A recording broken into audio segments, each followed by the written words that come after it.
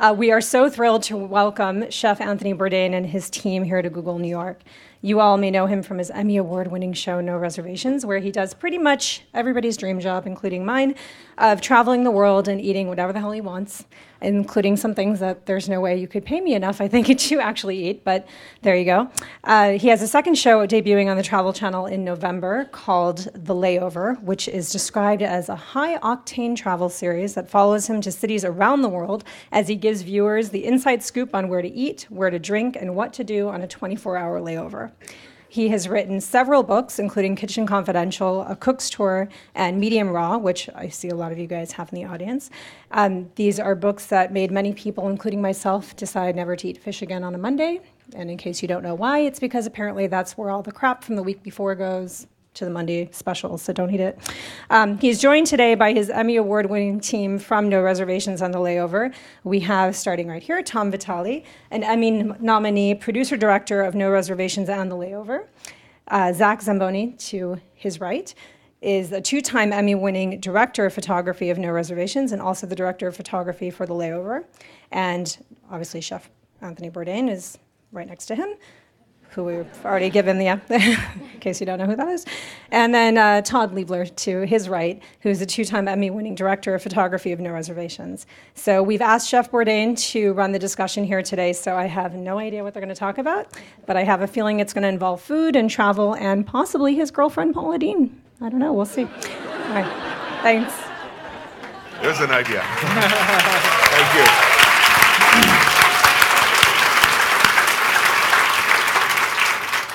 So I guess what we like to talk about today is making things. You know, we make things, and with the people on this stage make, along with a much larger group of people, equally hardworking, make No Reservations and the new series. I guess why it's us up here rather than Lydia Tenalia or Chris Collins or Sandy or Helena or all of the people who in post-production, editing, sound, color correction, or all these other incredibly vital components of the show. The reason these guys are up here is because we were just talking about, we spent around 200 days a year with each other on the road. We're the principal road team. For No Reservations. We spent a lot of miles, a lot of time, a lot of drinks, a lot of poop jokes. And so I thought we'd talk today about how we do what we do and really why, I joke about it, but I mean it. For me, the worst thing about the show, in a perfect world, I would not be on it, okay? I would not be on No Reservations. You would see the world the way I want it. I see it. I would go, I would see it, I would narrate the show, and it would be told through my point of view. But I would really like to not see my stupid face up there. So even if you imagine the show without me in it, I think it would still be the best goddamn travel and food show on television, like ever. And so the question of the day is, how come it's just so fucking good? Tom VITALE, producer, director. Perhaps you could explain the process. How does it all begin? A typical show, if such a thing exists.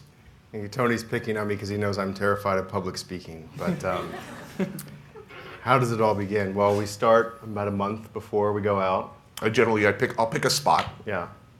Tony picks a spot, you have an idea, sometimes a film that reminds you of the place. You give us some direction and we go out and find interesting locations, interesting people, interesting things to do, and the rest sort of takes care of itself in a strange way. Really, so anybody could do it? Yes. And you can follow Tom VITALE at TV Superstar. That's his Twitter feed, by the way. So at Zach Zamboni. Yes, Tony. Surely it's not that simple. Come on, the show looks amazing. Look at all the other shows to try to be like us. They suck. The meal scenes are all sitting there like mummies. Welcome to my home. guy. Please enjoy our food. The photography's ugly. The lighting, if any, seems spectacularly inept. There's no human dimension. It's all happy horse shit. Everything's great. Please help me understand. Why are we so damn good, Zach Zamboni? We got heart, man.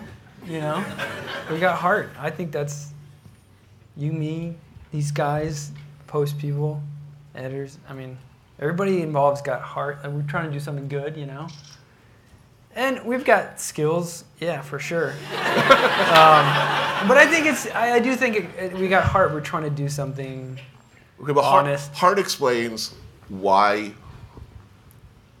I think why particularly meal scenes with people seem to work a little bit better. I've often said, that we take the time. We drink with people. That we're not alcoholics. That we're television professionals. Drinking with our subjects and the people who host us on the show it certainly helps. But I think it's a function of we spend the time with the people. We're not just gang rushing some poor rice farmer, and saying, okay, the scene's starting now. Here, get Tony out of the trailer. I go in, I sit down, I take a couple of bites. Good. Back to the trailer. The 4-minute scene represents about how long? What do you think? Typically, a Laos show, for instance. Maybe it's a 4, 5, 6-minute meal scene. How long did it take you guys to get those shots, and how much do you shoot between your 2 or 3 cameras? Because you operate a camera as well. For a show like that? Well, we probably are there 2 to 3 hours before you're even there, because we're shooting the prep of the food, which is actually a great way to get involved with the family. Because, as a lot of you probably know, a lot of stuff happens in the kitchen. That's where the hearth is. So we go in there and have a relationship, often incredibly nonverbal, right? Because, as people on the crew know, my grasp of foreign languages is incredible. So, we go into the kitchen and we are just taking an interest in what they're doing. And that immediately, I think, just opens them up to us. And, of course, we're open to them because we're trying to just get in there. You're in the kitchen, often in a very tight space with, somebody's grandma. She's not used to having other people in the kitchen other than family to start with. And she's certainly not used to this, especially you're talking the mountains of Laos, this invading army of hulking, white people from America with cameras. That is a weird and terrifying thing to people, particularly in the, hill tribe region of Laos. I keep using that as an example because that was probably, I'm trying to think of where we appeared as the most sort of shocking apparitions, So, when you go into a room with cameras, everything changes. Everybody gets weird. And I think part of the struggle, I think one of the things that you guys in particular do really, really well, it makes all the difference, is the time spent to let people get over that shock. The fact that you're in, it's often you're in the kitchen with grandma.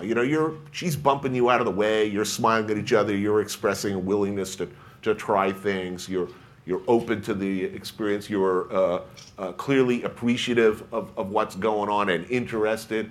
People are proud of their food wherever they are. Just about everywhere in the world, people are proud of their food. It means something. It reflects their history, their family history, their ethnic history, often a long story of struggle and deprivation to arrive at these dishes.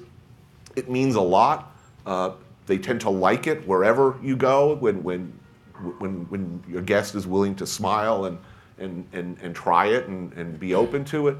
But I think that time you put in with petting the family dog, playing with the kids, milking the yak, right? Drinking the local rot gut, because let's face it, in a lot of these situations, in almost all of them, somebody somewhere is fermenting or distilling something cloudy in the backyard somewhere in a 55-gallon drum. Which they're and very a proud willingness to drink that makes a big big difference in how things are going to go. So there's that. I talk about time, but then again, this is a handcrafted outfit. This is we're not Target. We're Hermes. Okay, It takes a long damn time to make the bag. But at the end of the day, okay, it's expensive, but it's a damn nice bag. Yeah, it's like the Japanese craftsman that believes that they're part of what they make. I think we go in like that. We know our signature is on this thing we're making. We're making this thing that represents us, and we stand by it, You ever watch a show, make a show, and later, to me it's really, really important. Whatever I did yesterday, I would really, I know the feeling of waking up, looking in the mirror and going, oh, God, oh. Whatever I did yesterday was really, really shameful and embarrassing. That's the story of a lot of my life.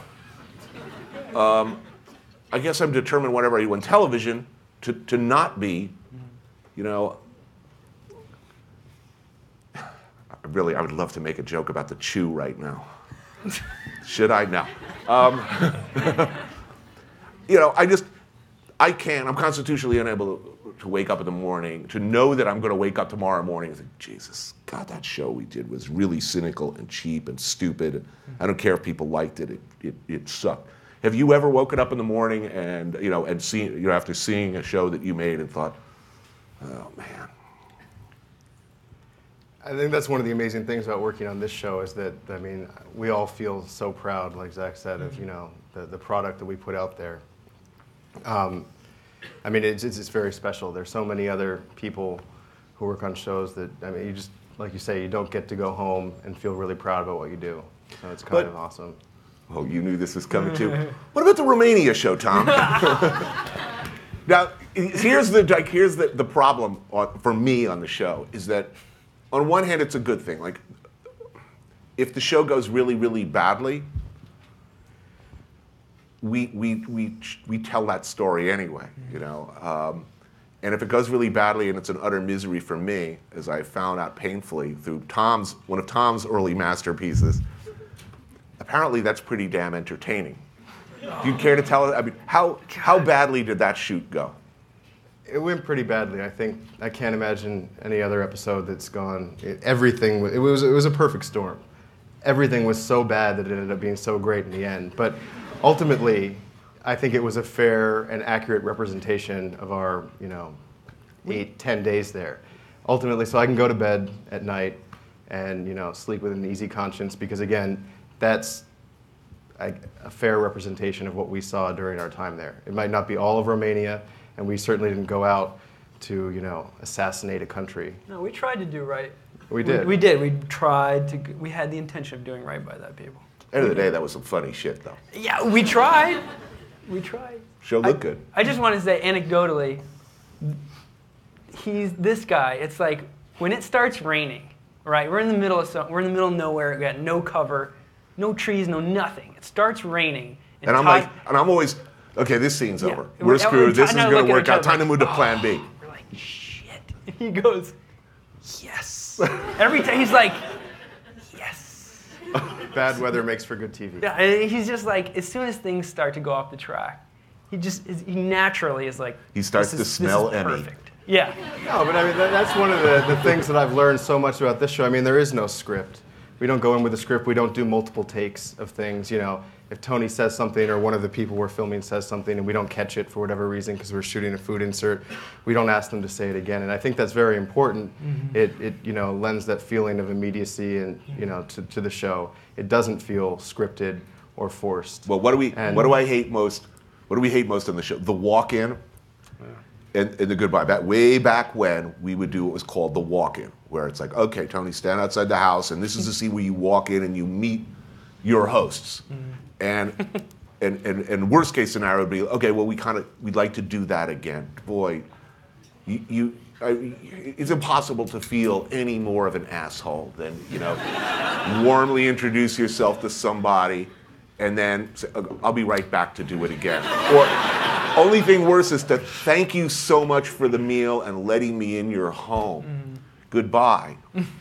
And then you got to go back and do that again. So we just don't do it. I mean, the whole organism is created to never have that kind of artificiality. So favorite shows. Well, favorite show for you to watch, and then favorite show of yours to make. Is there a difference? Well, sure there is. Haiti was just unbelievable because I think, as I believe Lydia was saying, or someone, we were just running on all cylinders there. Yeah, you won an Emmy for that one, didn't you? Might that weigh heavily on your? Well, hey, I was asked, is there something you'd want to push forward? And I said yes, Haiti. So that was, I think, amazing. I mean, every step of the way I would watch it and just be pretty overwhelmed and very proud. So the favorite show, you think? Proudest of that one? Right now. Most fun show to do? Well, the India show we did a making of, so we had 2 crews on, a lot of friends. It was a lot of fun. That was nice. You know, all my stuff hit the editing room floor, but what am I going to do? It's not about me. Your favorite show you're proudest of, and then the show that was the most fun to shoot? It's so hard to say. People ask that a lot, actually.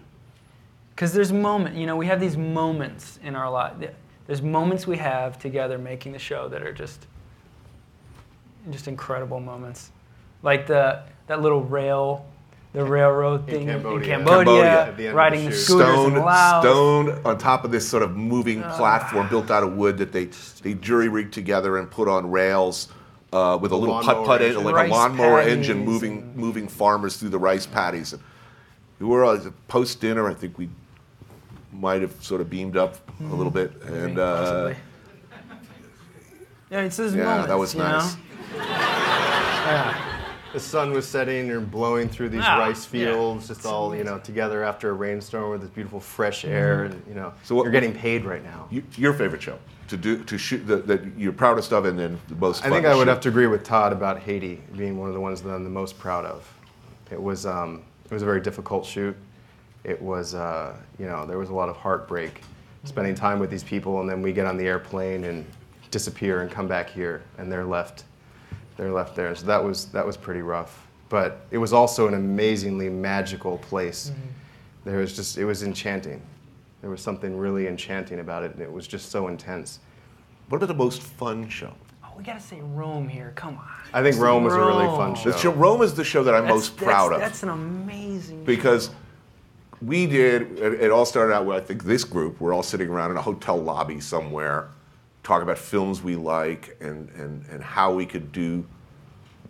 I think the driving mission of this show is that whatever worked last week, whatever we did last week, no matter how well it was received, how successful it was, how the ratings were, how much people loved it, whatever we're going to do next week, we want to try really, really hard to undermine completely what we did last week. We want to present a moving target. We don't want ever for the network to be able to say, I think I figured out what the hell it is that you guys are doing. Let's do more of that. Because by the time they figure that out, we will have moved on to something else. So we spent a lot of time sitting around, having a few cocktails, thinking, what is the most fucked up thing we can do? And I don't know which one of you guys said, let's do a food show all in black and white. Yeah. That's how good we are. We can make food porn in black and white. And when we started talking about, early neo-realist Italian films that 1% of our audience might have seen, and we went out and did just about the stupidest thing you could do on travel and food. We made it all black and white show, lit. We never light, but we lit. Yeah, they said no way. They said that was impossible. It is for me. It's my proudest. My proudest moment because it was just so stupid, and it looks so beautiful, and the work you guys did, and the editing, and the music, everything worked exactly better than we could have imagined. It all came together. That said, the first Tuscany show that everybody hates, that was a fun show to make. It was a fun show. Yeah. Okay. What about worst? Just lowest moment. What's the worst thing about making this show? I mean, we have the best jobs in the world. Everybody says so, and it's true. What do we do for a living? We travel around eating and drinking to excess and making incredibly self-indulgent television any way we damn please, with as little creative interference as I think most people, very few people are able to do what we do. Since we're talking about Italy, Yeah. the Sicily show, which I think was season 2 or 3, we had a fixture that was very self-involved, and it was. The helicopter, she no come. Yeah. We're going to go swim with the turtles today. The turtle is sick. Right? Nothing worked, right? How about the sea urchin scene? Oh, that was last week. Everything. There was a desperation as each day goes by, and we don't know what to do. Right? We just had to make it up. So that was tough. Yeah. I jumped off a cliff into water at That a was determinate depth. That was a measure of our desperation. Spinal injury, it's always entertaining. That'll get us 5 minutes. I don't know. Bat caves and Bill Murray, man, those are my 2 worst moments. Just worst. Bill Murray? Yeah, you remember that when I went in there, did all the sun path work, and everything was perfect, and I had these silks laid because it was all glass. You go to this giant restaurant, it's all glass, looks out on the Hudson. Right. Oh, that's It's right. a perfect And Bill Murray cloudy day. was halfway. First of all, we were supposed to. I'm supposed to shoot horrible. with somebody for dinner. First, you got to understand this about Bill Murray. If you want to make like Ghostbusters 3 and give him like $30 million to appear in it, apparently he has no agent, he has no attorney. You have to you call an answering machine somewhere and leave a message, and maybe you'll hear back 5 years later. So he just doesn't behave. You don't reach out to his people, right? And I was supposed to have someone else shooting with me a meal scene in the Hudson Valley, and they fell through. And the chef of the place said, "Well, how about Bill Murray? You want Bill Murray on the show?" And I'm like, "Oh, buddy, okay." He showed up like the next day to the scene. I think he hitchhiked to the scene. Just walks in. The whole time I'm sitting there like I have no idea what I'm saying. I know my lips are moving. I'm just sitting there talking to him, and the cameras are rolling. And I'm thinking the whole time, I can't believe Bill Murray's on my show. This is so cool. Why is Bill Murray on my show? And then just as Bill launched into a rare moment of personal reflection, I don't know, the most meaningful, I think it was the most meaningful, tearful moment of his life. What happened? Sun went behind a cloud. There's nobody that makes... No, the sun went into his Nobody eyes. would make me nervous like that. I mean, it was just because it was Bill Murray. But I'd done all the sun path work to know exactly where the sun was going to be, and I'd hung some silks up on the window so that if it came out, I'd be able to drop it right in time so it wouldn't be direct sunlight on Bill's face. So, of course, as soon as he started talking about that, right. So I remember the sun came he was out, just about to say, and place. Because of that, Like totally in the wrong place. And so it was like this. Well, Tony, I've never told anyone this before, but after that childhood tragedy, that was the moment I decided to become and suddenly I see Zach running through the back of the scene. It came out, and it was like this piece of sun that had worked its way around everything I'd put up, and it was right there, right in the worst place possible. What about your, remember looking your worst moment? Single worst moment? You weren't the guy who wired up the inside of the MiG, the jet. That wasn't me. me. Spent like thousands of dollars for me to go up in a Russian fighter plane, and they rigged up the entire interior with tiny little cameras, and I think it was a new shooter. Wasn't any one of this. And we go up, we do the whole thing, all these barrel rolls, lots of comedic footage of me struggling to not blow chunks. We land, hadn't turned the camera on. Sweet. Not me. No. I'm responsible for other breakdowns. So worst, lowest moment?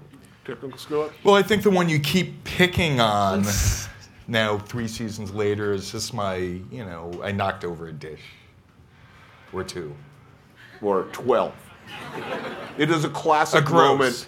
moment. Todd, you have many virtues, but Nijinsky-like grace is not one of them.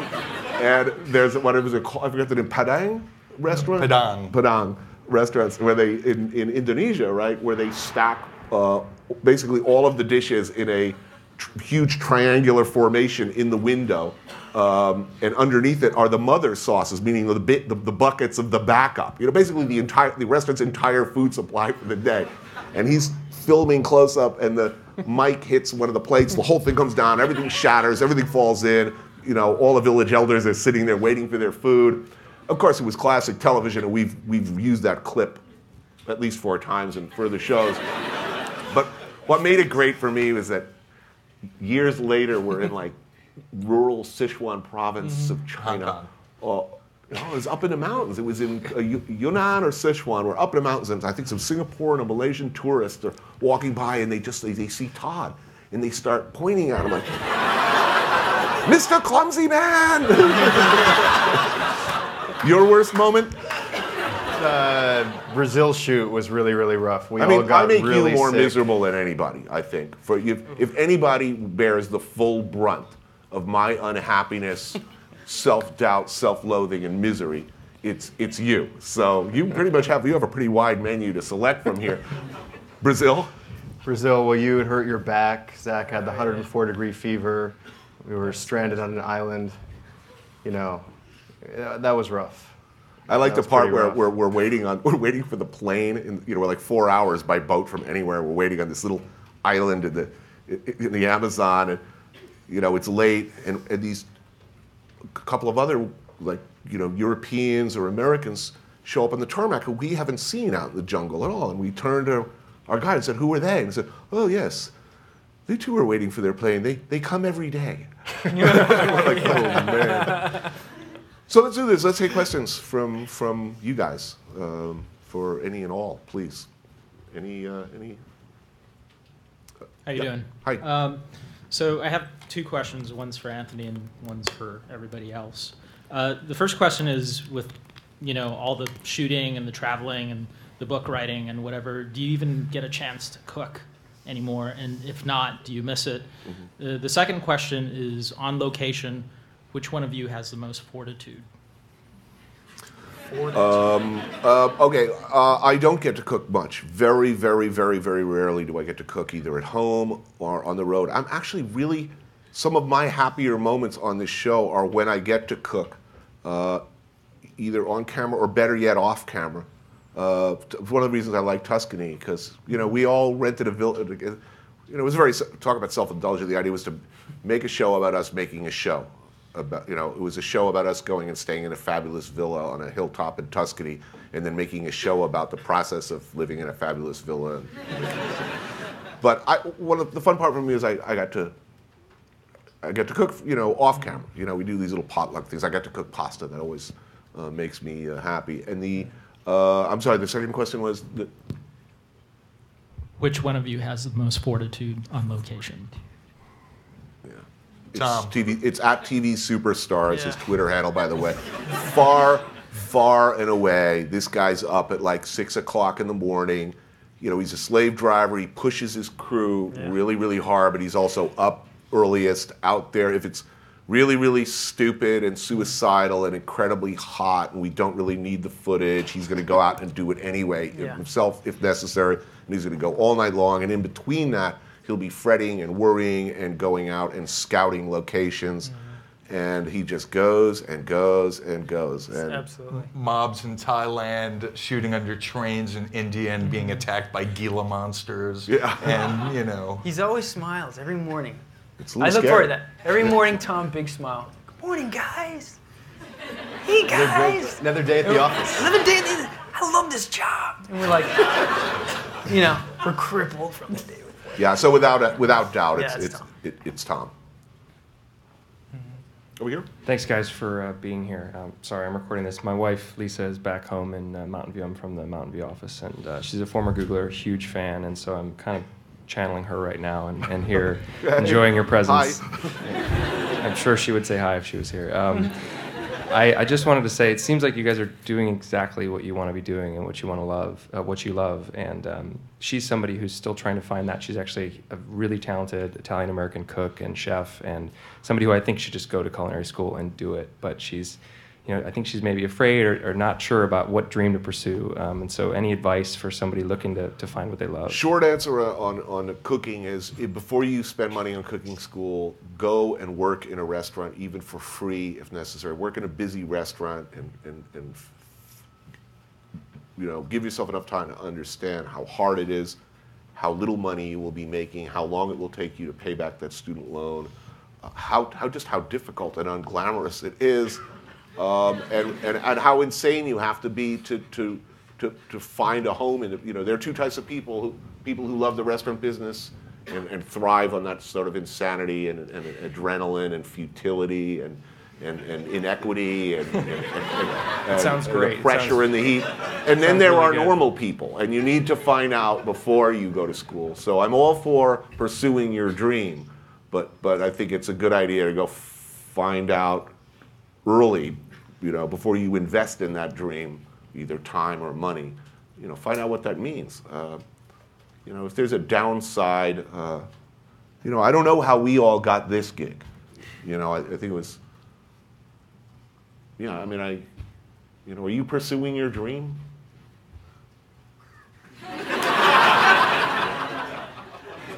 Yeah, me too. Thanks, guys. It's selfish, though. Let's face it. Being married to any of us would be difficult. We're away a lot, and I think it's also. What do you talk about to your friends when you come back? When you have a life like us, who do you talk to? Your friends from high school, or my friends from high school, or I used to work with in the kitchen only 11 years ago, 12 years ago. So what did you do last week? Oh, well, I saw a Yankee game and, went out for a beer. Normal stuff that actually sounds pretty good to me. What did you do? Oh, me and Zach and Todd and Tom were all sitting on top of a dune in the empty quarter of Arabian Peninsula, smoking some hash, looking out over the vast expanse of desert. Then we got together with these Bedouin dudes and playing drums and hanging out for hours. Then we were in like a war, and how do you're not doing anybody a favor by telling them that. You know what I mean? So it is kind of, we do live in a kind of freakish bubble when you come back, or at least I do. What do you say? Yeah. Well, it's a little alienating. It's alienating. Yeah. They always want to know what you're up to. I always want to talk to them about the normal stuff, though. Like, let's talk about fishing. Or, yeah. Give me something normal to talk about. They always want to. So you never want to, rub it in, I ate a bully last week. I want to talk.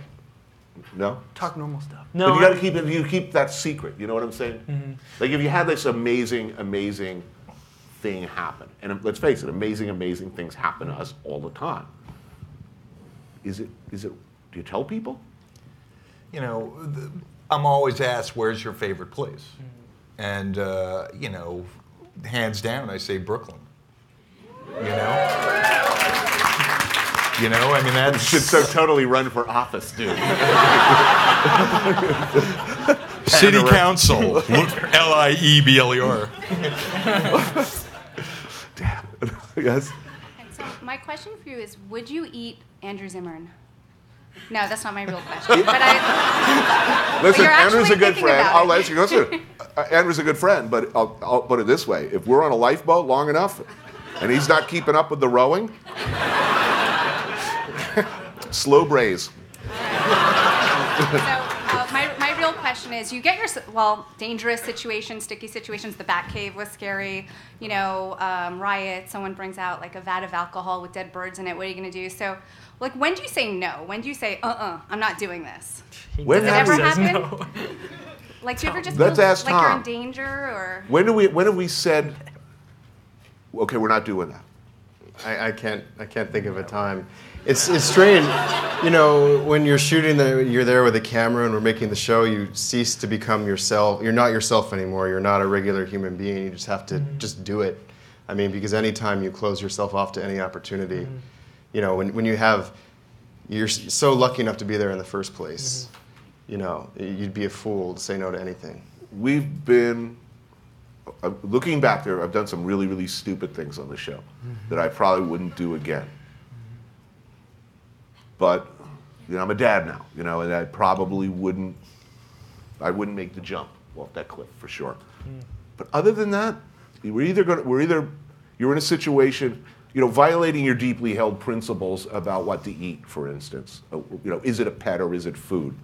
I do have deeply held principles there.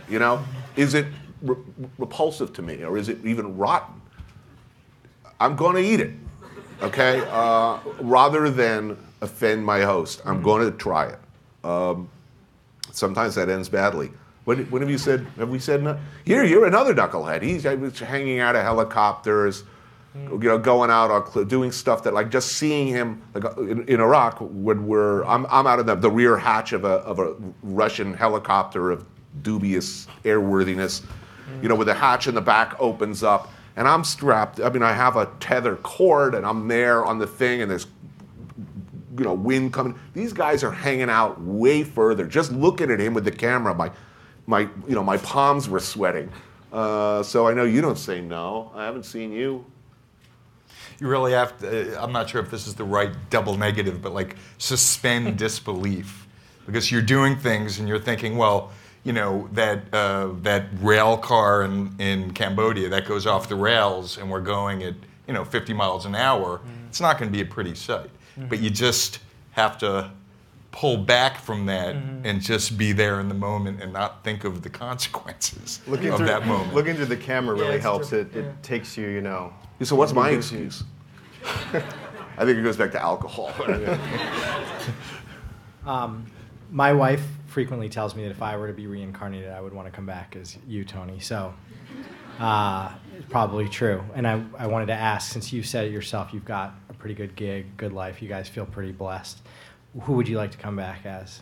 Seriously, I would like to come back as Bootsy Collins. Or somebody who plays bass guitar as well as Bootsy Collins. Like I figured it'd be rock and roll related. Flea or Larry Graham. I would play bass for like the early James Brown and the Famous Flames or Parliament Funkadelic. I would play funk bass incredibly well. I would throw it all away for that, honestly. If I could just play bass, at all. But no, really, really, really well. That to me seems like something I would cheerfully. Yeah, I wouldn't mind coming back. I don't think I'm going to get that lucky. Thank you. Hi, thanks so much for being here today. So I have two questions. One is about Iceland, and the other one's about Peru. So the first one is, so Iceland's somewhere I've always wanted to go, but I have to say after watching your show, I'm not so sure, because it just sounded like everything tasted so terrible. So my first question is there anything there that any of you ate that was good? No, there's good food there, and there are good restaurants. What you can is eat it? very, very well there. They have European and New Scandinavian cuisine. It's very exciting. On the fine dining end, and their everyday food is pretty decent. Their traditional holiday food is probably the worst in the world. But you're not going to have to eat that unless you want to. My problem with Iceland is it's tiny. I mean, as far as there's one big city. It's not that big. 8 bars. Basically, you're going to be doing a lot of drinking, unless you were into hiking and outdoorsy shit, which I am totally not into. Hiking. You can drive around in 5 days. Cross-country skiing. Hiking. Mountain biking. It sounds like hell to me. Rock climbing, then it's a wonderland. It's an incredibly beautiful country filled with spectacular natural vistas. Big deal. Did you ride the horses? Did you ride the horses there? I rode the little horses. Yeah, they're Glide cute. is really smooth. Cute horses. A lot of drinking, a lot of marinating in hot tubs, in hot springs, more drinking. And then you guys made a really funny commercial at the end, Yeah. Yeah, that was hilarious. Not my favorite place. Peru, completely awesome. So I was in the Amazon earlier this year. So I want to know about that fermented, the woman you showed her. I have to say, when you showed her spitting into the cup and making, I was grossed out. Very, very traditional all through the Andes Mountains. Yeah. And, if you're going to be hanging out in rural, mountain regions of south of Latin America, you will be drinking that stuff and liking it. What did it taste like? Sort of like a... Saliva.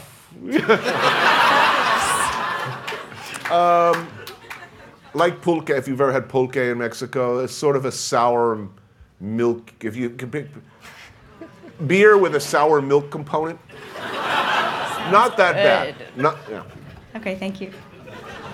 Hi again. I have a bunch of close friends that aren't here that were like, you have to ask, but Rome, it's our favorite, the cacio e pepe dish that you ate, where was that at? The restaurant's name was Roma Sparita. I believe so. Yeah, Roma in the Trastevere district? Trastevere. Roma Sparita. I'm going. Yeah, Thanks. go. Yeah, by all means. Over here? I'm unfortunately a little less traveled than some of my coworkers. I'm just going to straight for your heart. Anthony, any bar recommendations in the neighborhood? Here in New York? Oh, absolutely. I don't get out to bars much anymore. One of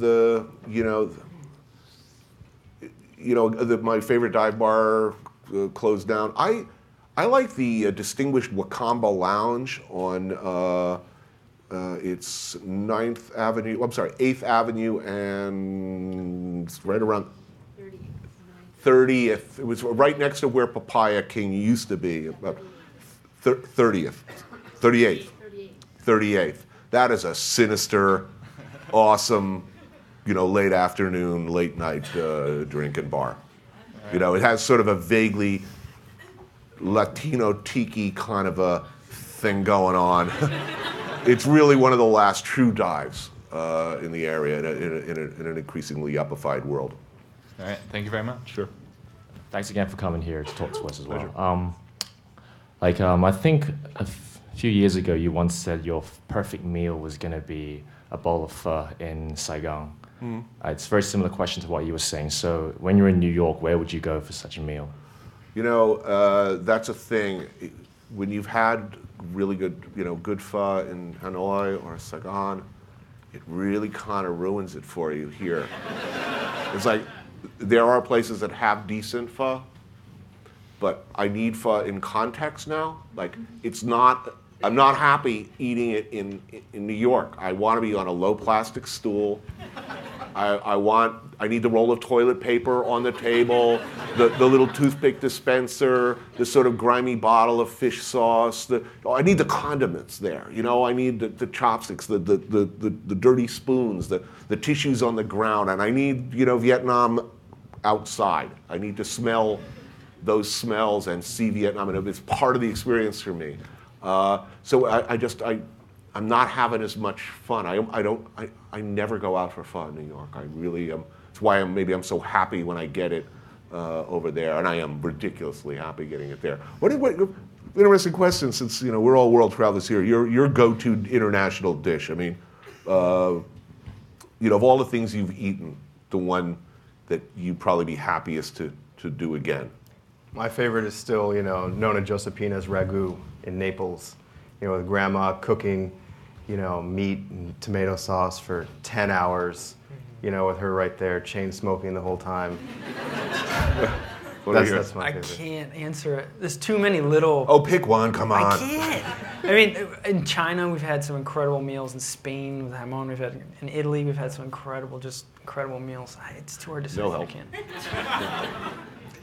My short-term memory is only working now, so that 2 bowls of risotto we just had in Croatia. In Croatia, yeah, was pretty incredible. Yeah, 12 hours they're making this ragu of oxtail or something. Oh, and then they just stir in the right. Oh man, that was good.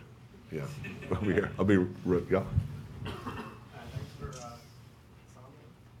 Yeah. For being here. I just have 2 very easy questions, but if I don't ask, I'll probably regret it for at least a decade. So in the spirit of that man's wife, whose energy I'm also sort of channeling,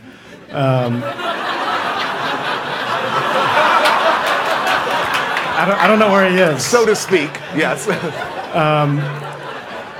Have you ever considered having an apprentice, even just for one episode, a special contest where someone gets to join you? We've done it. Yeah, but yeah, continue. So the next question is, can you do it again, and can that be me? Where would you choose to go if you had to pick a spot to take us?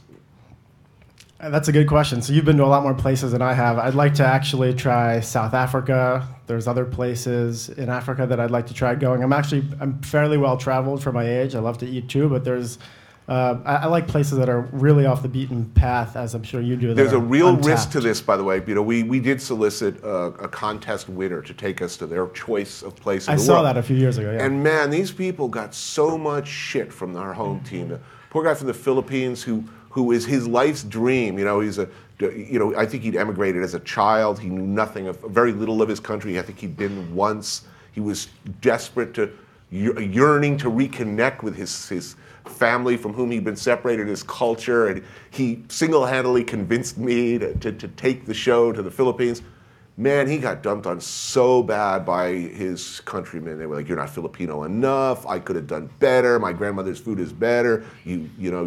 He got a lot of crap for that. The Buffalo dude got a lot. We did it basically four times. Yeah.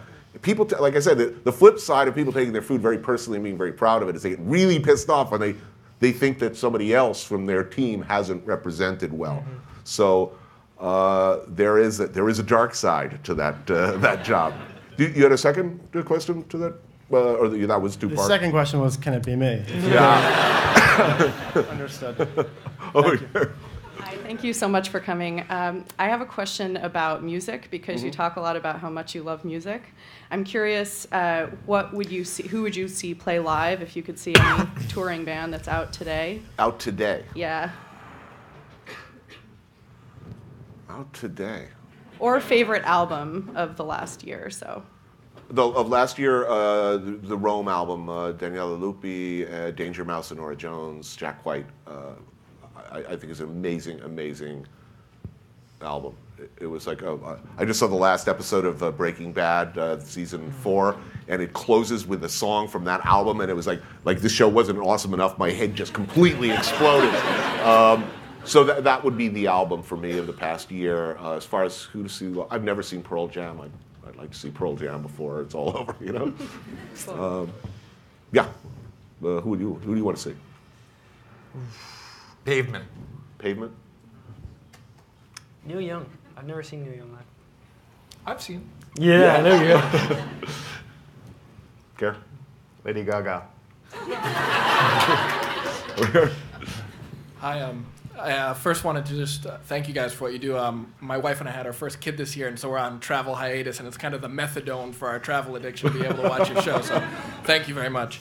I was just curious, between going to a place that most people have never been or going to a place that maybe a lot of travelers have been to and trying to show something new or different or a new angle on it, which do you prefer or find more exciting to do?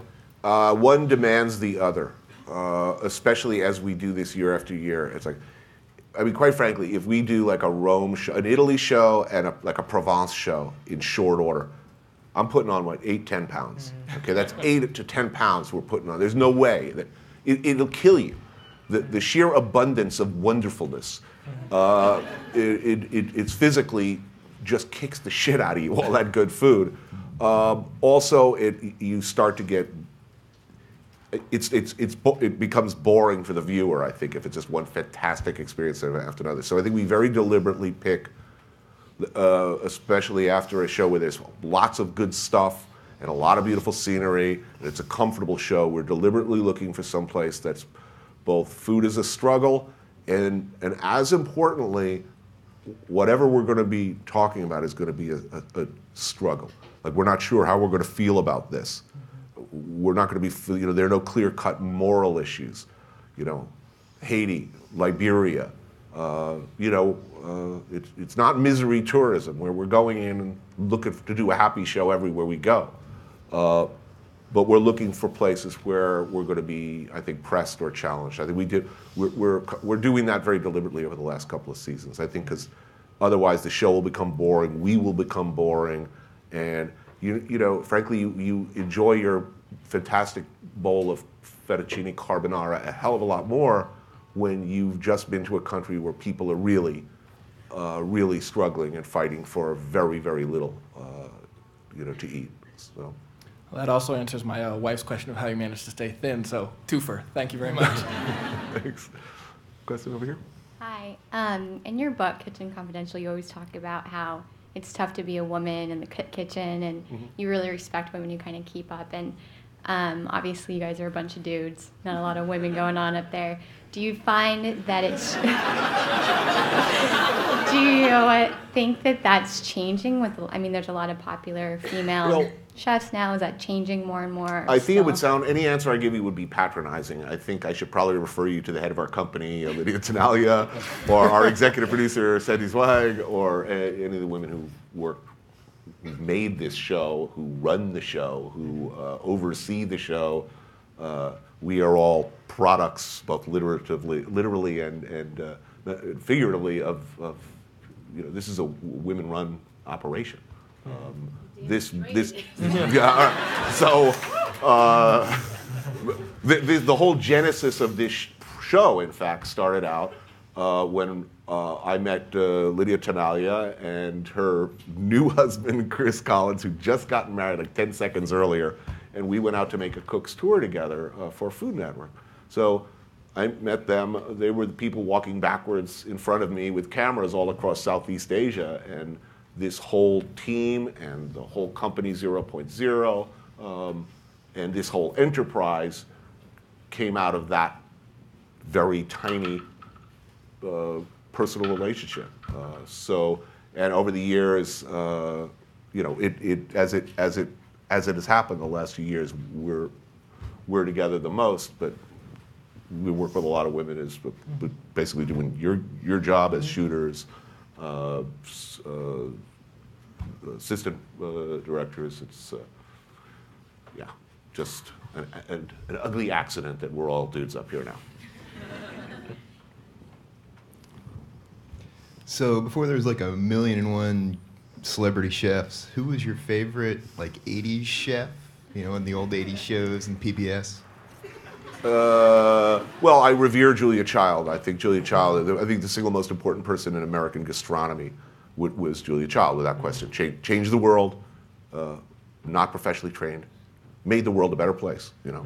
I grew up of a generation where every refrigerator had a copy of her book on top. Everybody had seen the shows.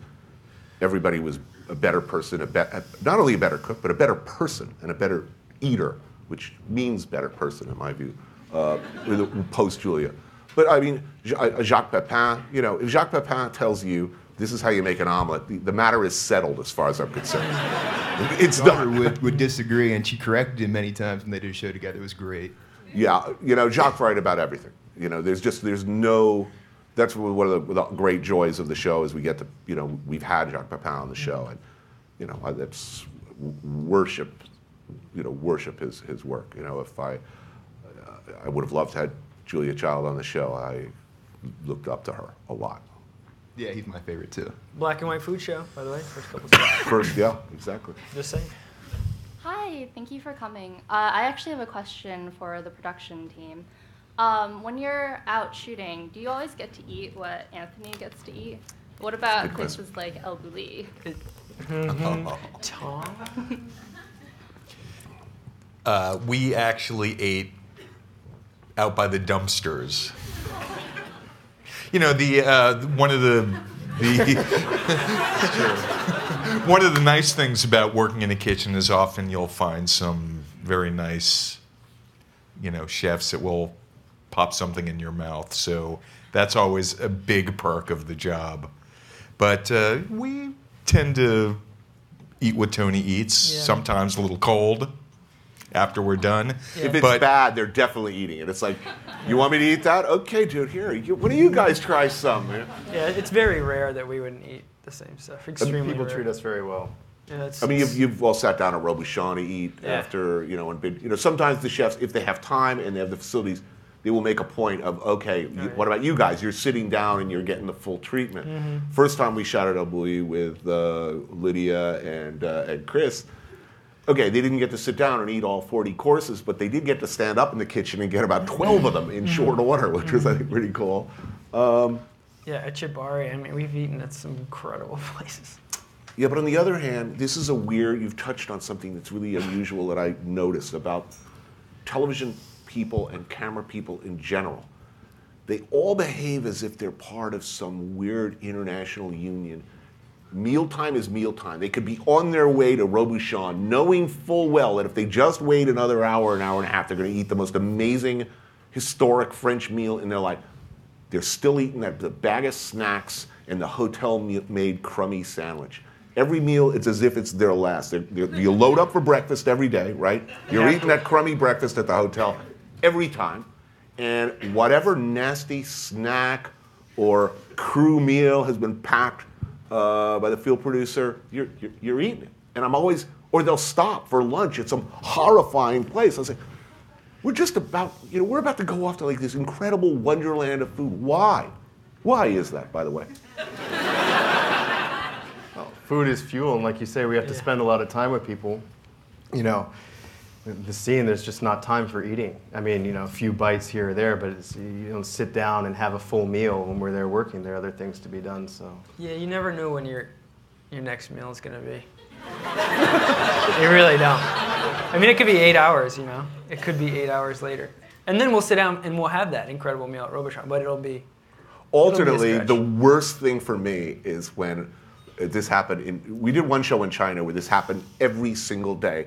Is we're on the way to a scene, and I know it's brown food. We're going to be doing brown food. It's not very visually interesting, and it's good, but it's going to be brown. And on the way, we stop off our local fixes. Say, we'll stop here. You guys need crew meal. We'll stop here.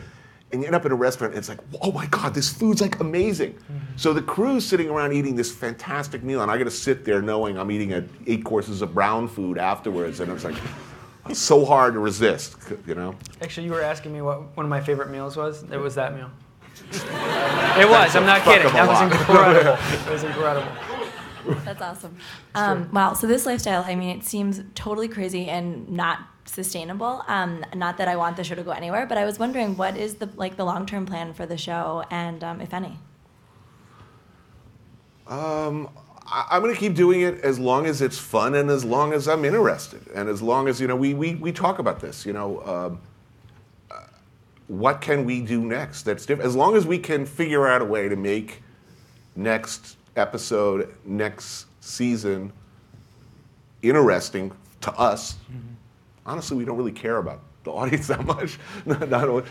Because if it's not interesting to us, if it's not challenging to us, if it's not fun for us, why would it be fun for anybody else? So, I mean, I think at this point, if you guys turned to me in a lobby one day and said, you know what, I think we've gone as far with the photography as we can go. I just, I don't know where else we're going to go here. And I think if I turn to you guys and said, this travel and eating thing, I just want to go, go home and get a place with a yard and grow tomatoes. I think we would all sort of say, okay, that's when we'll stop. But until then, as long as it's fun, as long as it's interesting, and as long as we can think of something new, interesting, and hopefully frightening to the network to do next week, then we're going to keep doing it. No, we're not going to film you growing tomatoes? No. A reality show, right? No. Over here, just a couple more, yeah. Hi. So a few months ago, you said something kind of mean about Paula Deen, and then she kind of fired back at you, and there was a little bit of a back and forth, and I was just wondering if you two ever made amends or... We don't, be surprised, we don't hang out together, No, I mean, listen, I never meant to say that this is the worst person in the world or the worst person in America. I actually have a lot of, as a business person, I have a lot of respect for her. The story arc of her life is pretty damn impressive. I just don't like the show, and I think that the food she prepares on the show is provably bad for the country. My show, I do dangerous and stuff on the show. You see me smoking on the show, drinking to excess, eating unhealthy food. The difference between my show and her show is my show comes with a parental advisory. And I'm only suggesting that maybe hers should too. So thanks for joining us today. I wanted to also first say I play bass, so it was great to hear you say that when it comes back to life as a bass player. So I have a few questions. First one is, if you were on Iron Chef, who would you want to compete against? And don't say the new guy because he's easier to beat. And then what would your secret ingredient be? Wow. Tough one. Who are the Iron Chefs these days? VITALE, no, I'm not going up against VITALE. The new guy's kick my ass. Mike Simons, I think. Simon would kick my ass. And then the Flay would kick my Cat ass. Cora, right? Cat Cora would probably kick my ass too. I was never that great a chef. Okay. Honestly. I'm not going on, right? You know, I've often said on Top Chef, where I frequent judge, I might through age, guile, experience, hustle, street smarts, and pure bullshit be able to weasel my way 4 or 5 episodes in before I got the chomp. But I would not ever be a finalist or anywhere close on Top Chef. And what would my secret ingredient be? Pork. That's a good one. And then one last question. Since no one has asked it here and you are at Google, do you guys use any of our products? What are your favorites? Yes. Yes, I do. In fact, I believe we all use the Google family of products. Thank you.